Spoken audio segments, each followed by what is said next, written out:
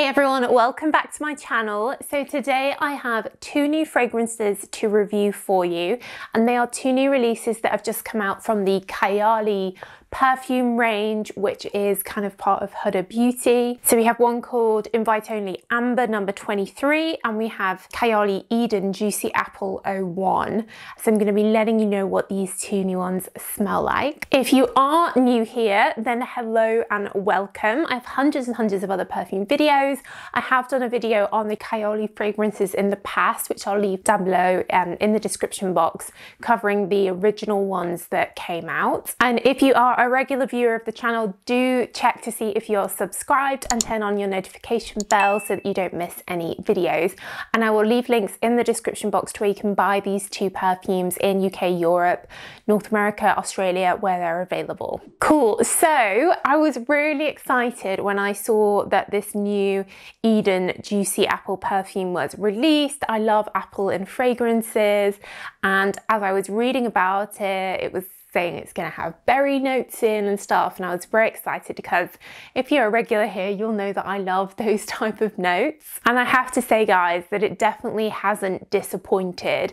It genuinely does smell like a red apple, but it's also very fruits of the forest berry scent. You've got a sort of blackcurrant, wild berries, even a bit of blueberry, I think. And there's definitely a sugariness to it. It kind of reminds me of the Nina Ricci red apple Nina by Nina Ricci fragrance, probably because of the red colour and the red apple vibe. That one's probably a bit more vanilla-y because that has a vanilla base under the apple, whereas this one's just like a white sugar base. So it's not quite as vanilla-y as the Nina Ricci one, but it's definitely super, super fruity, very thirst quenching. You've got a little bit of jasmine and rose in the heart, which is making it feminine, so it's not like just like all fruit. It does remind me of like a fruity Victoria's Secret body spray, something like that. This is an eau de parfum, so I'm finding that it is performing like an eau de parfum.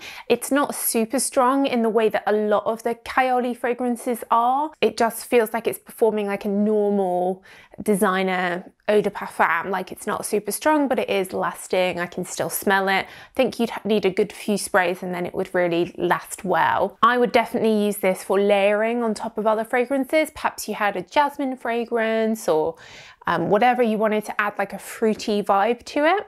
I think this could definitely be used for layering because it is focusing all on those fruits, so it's just like adding that note to another fragrance. I don't think it would clash. But this one is definitely Soki approved. I really like it. I like the bottle, the branding, and I like the smell. And fans of apple and berries, definitely worth checking this one out.